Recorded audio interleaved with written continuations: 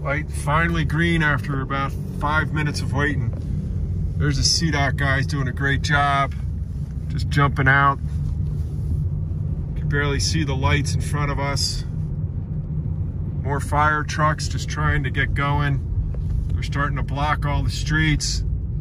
I don't know how these officers are seeing anything. More fire trucks trying to get just anywhere. Fire trucks here. Just fire trucks kind of everywhere.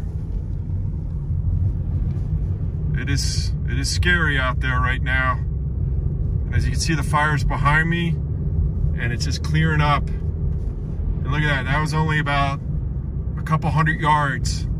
And now look how beautiful it is. Just shows you where that fire is. Wow. Here we are downtown Superior by the sports stable. So that's right behind us, right at Highway 36 in McCaslin.